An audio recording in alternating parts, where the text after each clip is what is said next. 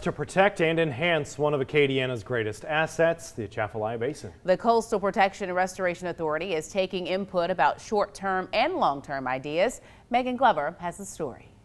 The Louisiana Coastal Protection and Restoration Authority is working to preserve the Atchafalaya Basin and give visitors better access. The key to doing that is getting people out there to experience the basin, whether it's folks that are local, folks that think the entire basin is the drive across the I-10 bridge, on there, and don't get to see the rest of it, or even at that larger national level, given the importance of the basin.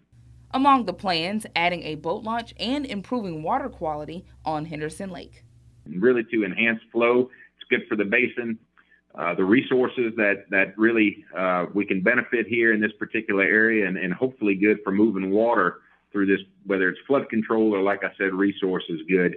The Atchafalaya Basin is getting funding more than $200 million through the Supplemental Disaster Relief Bill and the Infrastructure and Jobs Act. We just need to make sure that we appropriately focus that funding and make sure it gets spent right.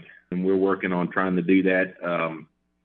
Obviously, for the environmental part of this, the pushing through the rest of the floodway system, we're going to be looking at that keenly to make sure that, again, we're doing projects that are going to be beneficial to the current and future system. The CPRA is still taking public comment until February 26th. In St. Martin Parish, Megan Glover, KATC TV3.